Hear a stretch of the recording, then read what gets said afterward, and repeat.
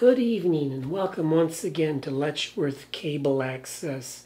I'm Kyle Adams-Zach, and tonight our guest is Gail and Steve Beardsley. This couple has gone on a number of mission trips, but they're here to tell us about their most recent one, which took place in January of 2021. Where did you go? Tanzania. Tanzania, which is in Africa. Yes. Where on the African continent is it? It's southeastern portion. Down by South Africa? Yep. On the east coast? Yes. What organization did you go through on this mission trip? This one, Hand of Hope. It's offshoot. It's the mission branch of Joyce Meyer Ministries. What does Hand of Hope do? They provide medical and dental care in countries around the world, all over the world, to the least of these, the ones that need it the most. Most of them have never seen a doctor or a dentist. In the clients that you take care of on these missions, you mean? Mm-hmm. Do you have a medical background? I'm a registered nurse. How did you get interested in doing mission trips?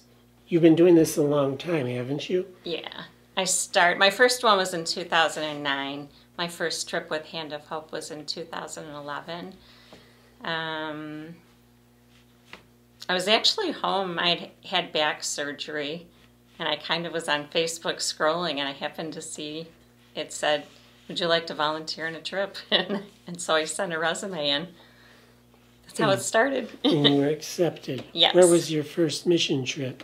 My first one with Hand of Hope was to Ethiopia.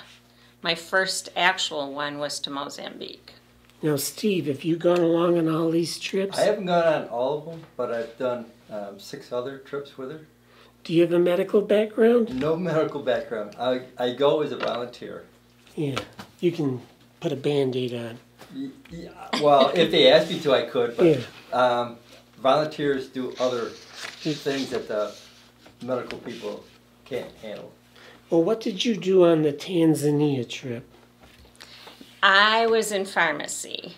So the clinic is set up, it's very organized. They have a line of people. You come and register the patient. The local people register them. They take their temperature, they weigh them so they'll know the dosage of drugs.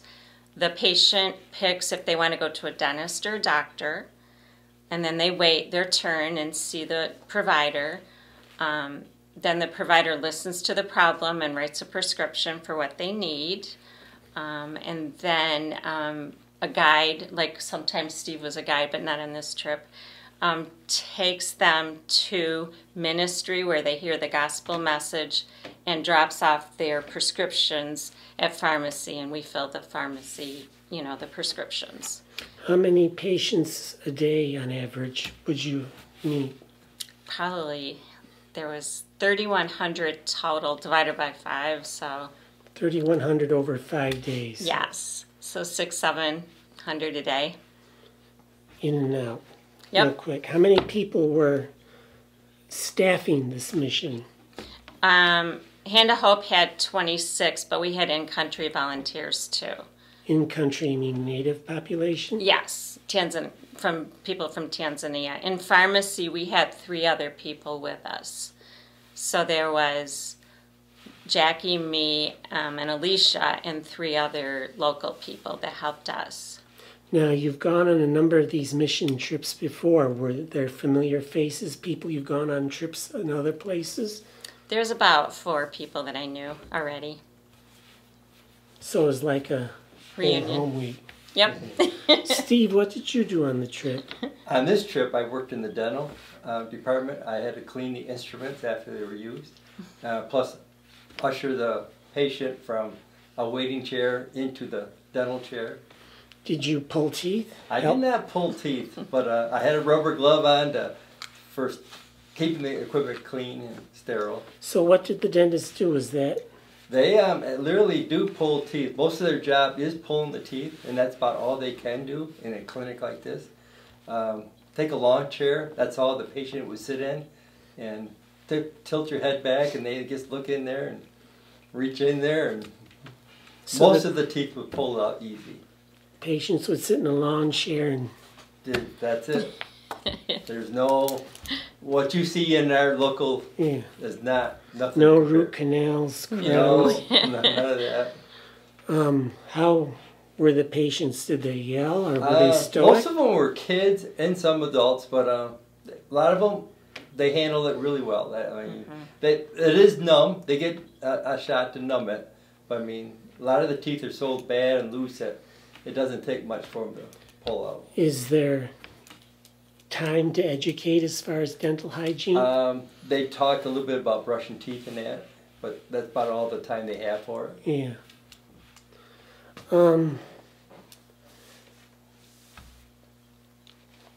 You aided in an emergency birth. Could you tell us about that? I didn't aid it, but our team did. Where we were staying in the village, there's only one doctor for the whole village, and it's huge. And after clinic was over Wednesday night, he called back and said he needed a team for an emergency cesarean section birth. And it just so happened that we had somebody that was a neonatal provider and a surgeon. And 2 other people went, and she was an emergency room nurse, and then a girl that wanted to be a midwife.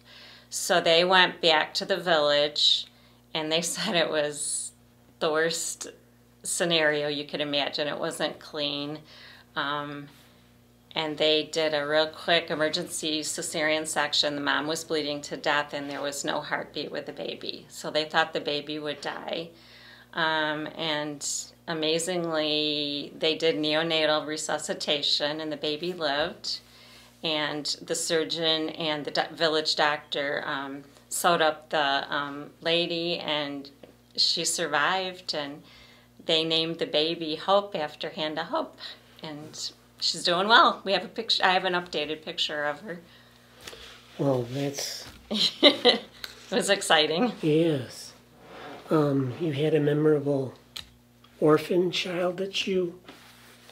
Yeah, I'm not sure what night it was. We came back, and the ministry we partnered with is STEM, and they also have orphanages where we stayed. And Eden brought one of the girls over. She's disabled, and she was in a wheelchair, and she was just really fun. She was spunky, cute little thing. How old was she? 9. How many orphans were in the home? I think, were there 4 homes? There's 24 in a home, and they take them in, and most of them are either disabled or have AIDS or something like that. Yeah. Have a chronic condition. And they're cared for by the Hand of Hope or another? No, Hand of Hope just partnered with, we went in and partnered with an in-country mission, which is STEM. So STEM takes care of the orphans. They have a school for them. They do other things too. Is COVID-19 an issue in Tanzania? At that time it was.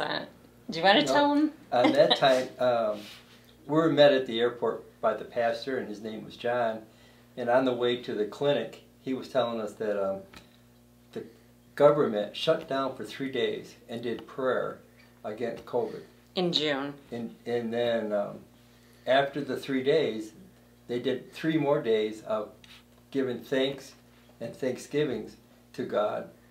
And then at that time, there was no cases of COVID at all. And we didn't see any when we were there. Well, that's good. Yeah, I mean, it was. It's amazing. So what is Tanzania like? Is it a stable country? Yes, very stable, very friendly. The people are very, very friendly. Is it mostly rural? Where we were, yes. We were 3 days we were out rural, and then 2 days we actually went to where the Maasai are, and it's very sandy, hot, what, I don't know. It was over 100 degrees. How did you stand it, being from Western New York? I loved it. Did you? I think I'd go crazy if I was in that heat. The only thing, it was windy, so it was like a sandstorm. Yeah. Yeah, Which is easier to deal with, a sandstorm or a snowstorm? sandstorm. If you're just tuning in, our guests tonight are Gail and Steve Beardsley, who, you have to give them credit, went on a mission trip, medical mission trip to Tanzania on the continent of Africa. You've mentioned some of your other mission trips. Your first one, which was to Ecuador, you said? Mozambique. Mozambique. What are some of the other countries you've visited? Ethiopia, South Africa, Zimbabwe, Uganda, Ecuador, Nicaragua, Dominican, Panama, Brazil. I don't know. Thailand, yes. Is each country a different set of circumstances, or is it the same needs? The needs are same, but the setting is a little different in each country. Yes. Are the people receptive? Very, yes. How long did it take you to travel from Perry to Tanzania? What was the journey? Long. Where did you start out from? We flew from Rochester to Detroit, and because of COVID, we had to have a COVID test to board the plane, and they had changed the rules during the week of the flight, so we were 7 hours, our test was 7 hours too early. You had to do it at the airport? No, we had to do it before we left, Oh. and we had to take the certificate with us and present it, and so our certificate wasn't good, so we couldn't board, and we had to stay overnight in Detroit. Delta put us up in a hotel. We had to go to an urgent care the next day, get another COVID test, and wait for the results, go back to the airport, and board the next night. So we were delayed 24 hours. So you went from Detroit to where? Amsterdam. Then we had a really short layover in Amsterdam, and it made me mad because they didn't even check for our COVID test results after we did it, but okay. And then from Amsterdam, we flew to Zanzibar, and then we were just on the ground for an hour. Then we flew to Dar es Salaam, so it was which is in Tanzania, and we had to stay overnight because the airport closed, and then left early in the morning on a really small plane to Kilimanjaro Airport. So we got in about 7 a.m. Yep. And what was really amazing was our clinics on a Monday. Our clinic started on Monday, and John, the pastor, met us at the airport, took us back. We changed into our scrubs, and we only missed a half an hour of clinic. So we made it. So you were late, but only by a half hour. You got it. Kilimanjaro Airport, is that near Mount Kilimanjaro? It is. Could you see it from where you stayed? Yes, every morning on my patio I could see Kilimanjaro. Describe it. It's beautiful. I don't know. We saw sunrises that were very beautiful in the morning. And there's two mountains, Kilimanjaro and Mount Meru. They're sister mountains. It's tall. It's bluish tinged in the morning. It's very beautiful. So you describe it as beautiful. It's not foreboding or... No. I didn't think so. No, I just wondered. It's very, very pretty. It's a friendly mountain. It's scenic, yeah. A lot of people climb it. Yeah. Not me. No?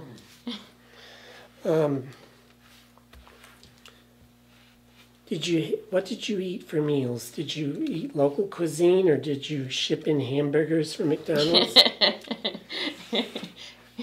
During the day at the clinic, they would furnish us a little bag lunch. It's like peanut butter jelly sandwich or something like that. And we had veggie chips, right? Yeah, banana chips. Yeah. They were banana chips fried. And Then at the nighttime and breakfast, back at where we stayed, they furnished a meal. Was it local food, local cuisine, or Yeah. I Western? would say so, It but was mostly vegetables at vegetables and a lot of potatoes, it seemed. night. Yeah. What kinds of vegetables familiar to us, or Well, they grew their own. They had their Yeah. own garden. That they Yes. everything came from their own. They were that- self-supporting. do they have in their garden the same vegetables that Yep, we have same in thing. ours? Corn, anything they could grow themselves. Yeah. Yeah, tomatoes. I remember Tomatoes, that. yeah. See, STEM is actually based in In Iowa. Iowa, U.S. So they can take packages of seeds with them. And So grow the their- gardens are maintained by STEM staff. Yes, Mm-hmm. and they're the same staff that made the meals for us. Yeah. Did you have any native food? Yeah, unusual. Not really. He made a really good avocado dip. I remember that. Not You a- did. You had that drink. They had it was like passion fruit or something yeah, with that's- mint or something in it. Yeah, yeah. Now, go on. They try to keep the food so that we wouldn't get sick. Yes. So I think they try to stay away from them. Nothing too dramatic. They didn't want Yeah, you getting, exactly. getting Montezuma's revenge. You or- got On it. other trips, we've had some weird food. Yeah. So. Yeah. Did you have, what you just spoke about accommodations. What were they like? It was like a college dorm or camp. The women had 3 rooms, and they were mostly bunk beds. My room had 2 bunk beds and a single, so 5 ladies. And then down the hall, I think there were 3 bunk beds, and I think yours had 3 We bunk had 3 beds bunk beds. for the guys. Yeah. And then on our side, there was 3 showers, and then you had 3 showers on the men's side. Yeah. And we had to share the bathroom, so we had this sign. If the guys were in it, it said men, and then you flipped it, and then women. So, You had to take turns, for showering. yep, Yep. you got Were it. you able to shower each day, or was there water Yes. Oh, Yeah. shortage? No, there was no shortage. They said take a 3-minute shower, but that wasn't going to happen. Yeah. So, did you have any free time to see sights or do anything fun? Yeah, our flight home actually got canceled because it was all during COVID and stuff. And so while they were trying to rebook our flights, we went to Arusha National Park and went and did a walking safari. That was on Saturday, and on Sunday I went downtown to Arusha to the cultural center and looked at Tanzanite. What's Tanzanite? It's a gem, purple gem, and it's native only to Tanzania in this area. We actually went by the mine where it's mined. They use it for jewelry. Yes, Is it exported? yes, it is. They actually sell to QVC and some of the jewelry, high-end jewelry stores. Now you mentioned a walking safari. What's that? Well, we got to walk with the animals. I mean, we were up within 10, 15 feet of giraffes, water buffalo. There was a guide that carried a rifle that made sure that we were safe. Water buffalo are dangerous, aren't Yes, they? were. Yep. Only the bull. Yeah. But So you saw giraffes. giraffes, water buffaloes, what they call red bucks, which is like a A deer a deer. A lot of different animals. What about reptiles? Did you encounter? When we went to the lake. We went to the lake and we saw hippos, but I didn't see no crocodiles. No. Snakes? Didn't see no snakes. No. Were there exotic insects? Not that I saw. No. Not there.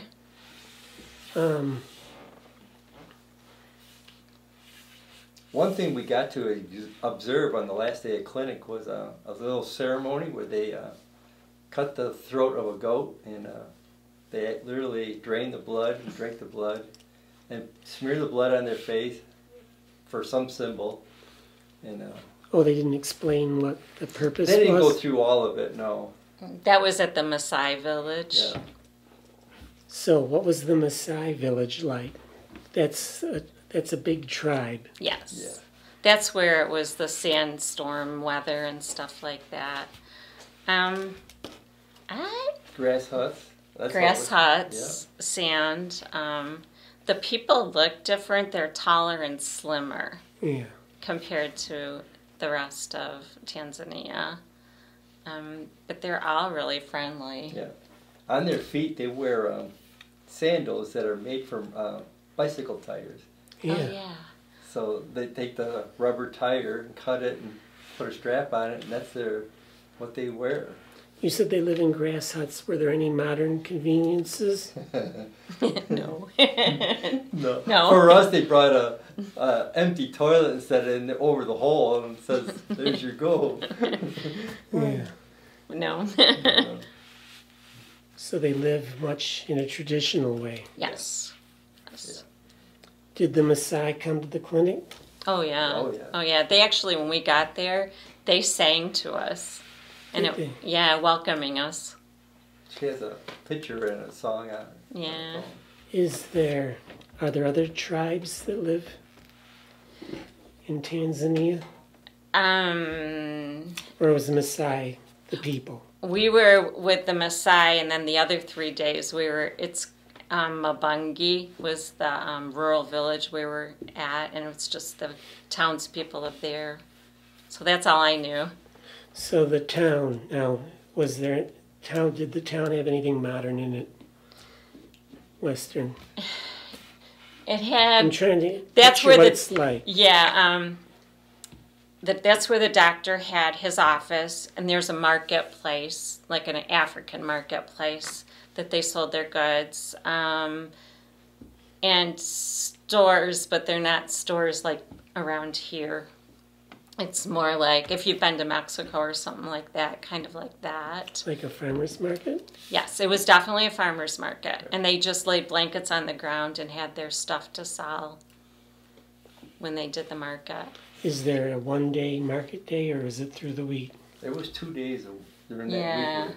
Because the market was that one day. Yeah. The Wednesday, I know what they had it. What is the main goal of a mission trip to Tanzania or anywhere?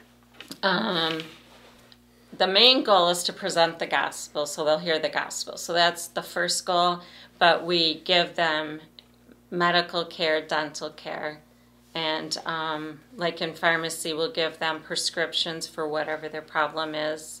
Everybody gets vitamins, everybody gets worm medicine, because obviously their water's not good, so it gets rid of the parasites.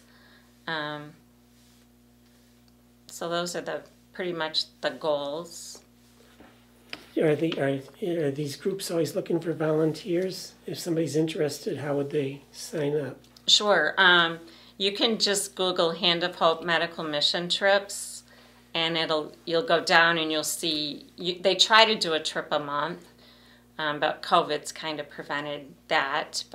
And then you just it'll tell you how to apply. You have to fill out an application. You have to have a pastoral reference, and then they'll just tell you if you're accepted, and you go from there. Is a certain skill set required? Nope. What about character? Or I don't know about character is the word I want, but is there Yeah. a certain kind of person that would not last on a trip like this? Or a certain kind of person? Yeah, actually there are, and sometimes the person has to go. When we went to Zimbabwe, there was a girl, and she actually worked with Steve.